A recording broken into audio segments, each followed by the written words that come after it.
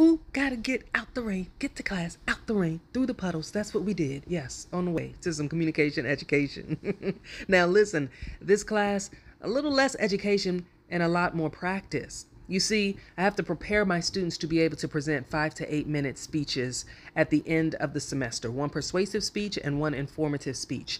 That doesn't work well for a class who does not like to speak. Most people don't. In fact, public speaking ranks as one of the highest fears most people have. And so I go through a process throughout the semester of desensitizing them. It started from day 1 with a 1-minute speech, and today a 2 to 3 minute speech.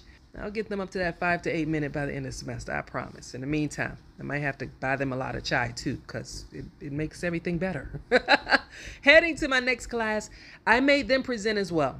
2 to 3 minutes about a topic that was personable to them, something they could talk about very freely. And that's one less layer of anxiety that you have when you're talking about something that you know, something that you would talk about anyway because you're passionate about it. It's a hobby. It's something you like. You don't have that layer of concern. Well, am I going to forget what I was going to say? Am I going to forget everything about this thing? Because you know it.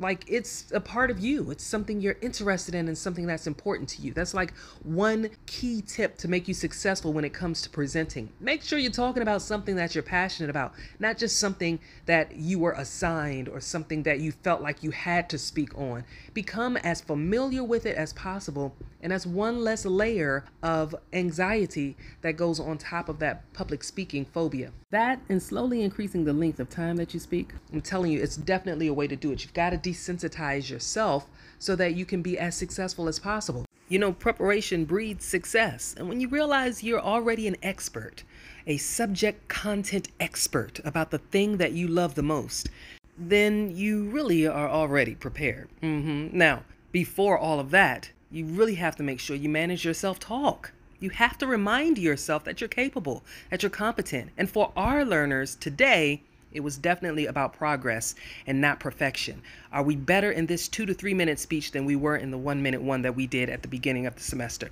And I can tell you all of them were so much better than me running out here in this rain, falling all on my face. It's all good. It was a beautiful day.